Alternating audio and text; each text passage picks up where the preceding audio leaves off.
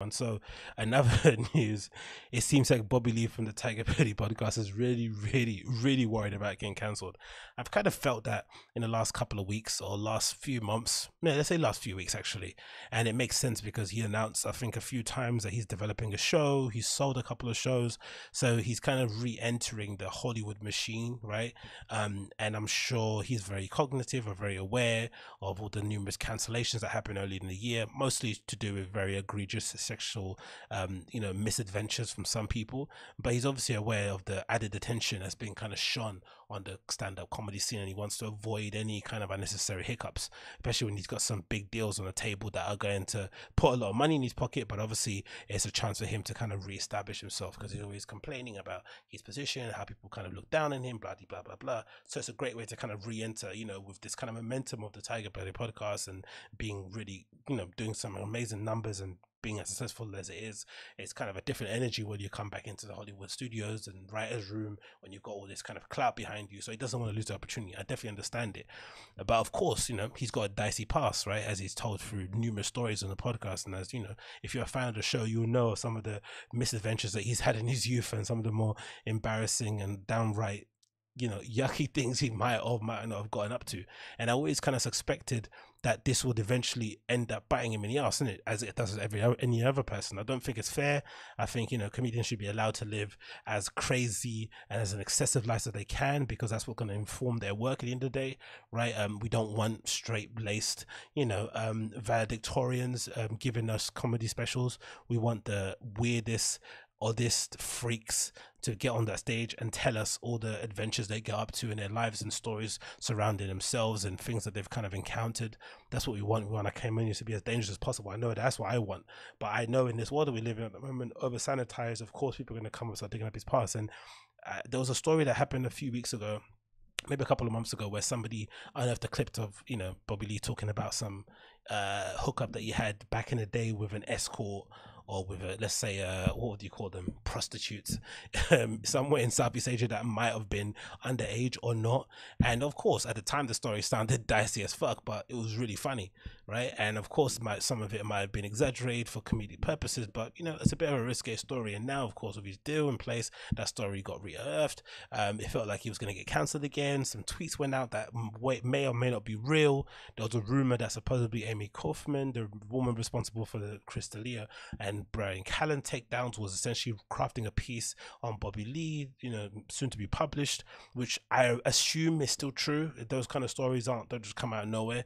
I assume that story is probably going to release the same time whatever show he's producing comes out, which is really disgusting. Don't even, super horrible that they'd be vindictive enough to hold the story like that back and then drop it when his show releases. So for maximum impact, maximum coverage, I'm sure that's probably end up happening. Hopefully it doesn't, but I can definitely understand his frustration and his kind of edginess about the issue. And he kind of spoke about it here on a recent show from Tiger Belly 266, where a caller asked a question regarding some risque jokes they made in the past, and Bobby Lee made this comment regarding some of his stories. And it was very illuminating, very eye-opening, but also a little bit disappointing to hear him take this stance, because he's worried about essentially losing his career. But I understand, you work this hard, you don't want to let go of an opportunity that you feel is once in a lifetime sort of opportunity. So I definitely get it, but as a fan, it's disappointing to hear him reveal this side of it. So let me play the clip for you now. I work in a corporate setting for a company that sells tools that may or may not be branded with the color orange. The other day, I was telling my coworker, who I have a friendship outside of work, a story I made up. Let's just say it had to do with midgets and docking, the thing that Gilbert does. My boss happened to walk by. I'm not sure if he heard me or not. Should I be worried that I'll get in trouble? And do you guys ever worry about the things you say that are taken, the things that you say are taken at face value? Oh my God. Now, this feels like a bit of a canned question. It feels like they might have rehearsed this. It feels like a question that, they kind of made up in order for Bobby to talk about this. And it's kind of neatly been placed at the end of the show. So I'm not too sure. But, listen to what Bobby had to say regarding some of his more salacious encounters with the ladies. This guy. Should this person be worried that he was talking about... Listen, guy. What's his name? C Money. To bring back the idea of the context of your heart. Yeah, C Money. I was never gonna share. I was never gonna share what I'm about to share. Then I'm gonna share it. Then don't do it. I'm gonna share it. because I was talking to my therapist, about, I was telling her about, the things that I talk about on the podcast, and she's like, but that thing that you just said isn't true. And I go, yeah, I know. In fact, this is so embarrassing to say. Most of the things I say, you know what I mean, in podcasts over my career Yeah. is based either in, some truth or they're complete and utter lies. Mm-hmm. But it's like, podcasting is a medium, and when you're telling a story, it's like, you have to mold it. Disappointing, and I don't really agree. I think that's completely different. It's conflating two different things. I don't expect every stand-up comedian to go up on stage and tell me a funny story that happens to be true all the time. I'm sure there's some elements of the story that are going to be embellished to make the story better, right? That's kind of the art of storytelling, being able to kind of, add and subtract certain things that kind of allow for a better, comedic punchline or whatever it may be.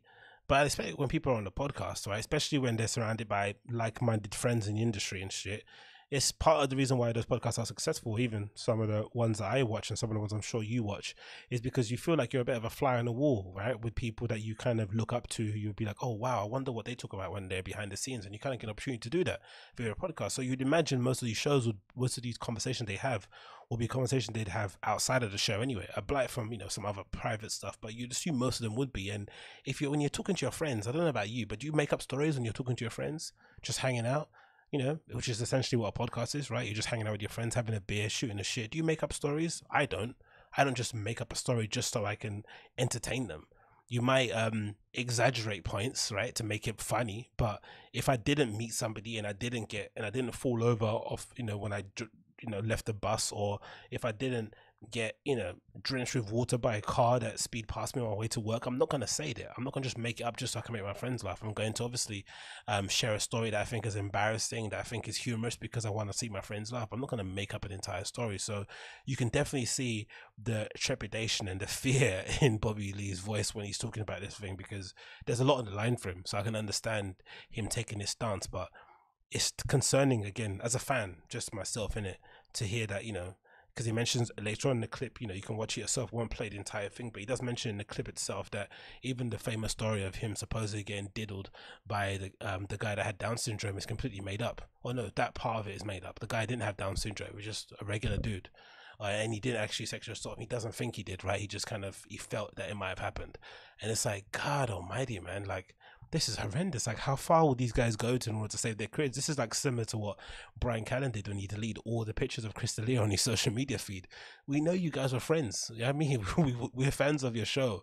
We know you guys toured together. We know you guys were really close. You did a flipping podcast that essentially has gone down in the Podcast Hall of Fame, in the 10-minute podcast. I mean, we know these things.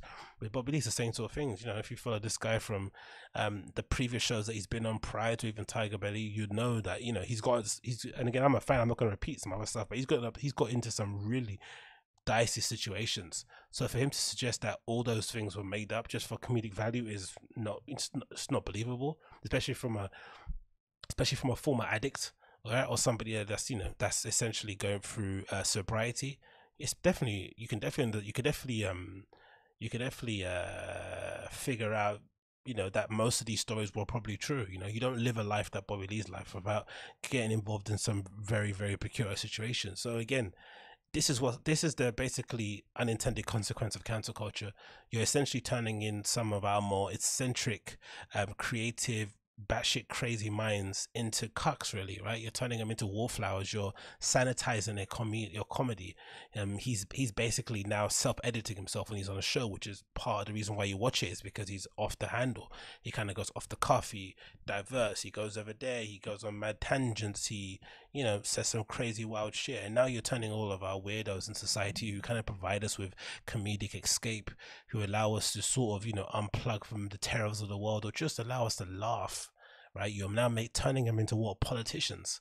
Like, who gives a shit if he did do what he said he did in the past, right? That's between him and God, right? Who are we to judge? Who are we to cancel him in this respect? And again, he's a stand-up comic, right? He's not looking after your kid, right? He's not leading a free world. He's not responsible for allocating your tax money. He's a bloody stand-up comedian. They should be left alone and let to do their thing. Again, that's a disappointing thing for me in that regard. I don't know about you guys. If you're a fan of the Tiger Belly podcast and Bobby Lee, Kalila and George, and the gang, is this disappointing for you?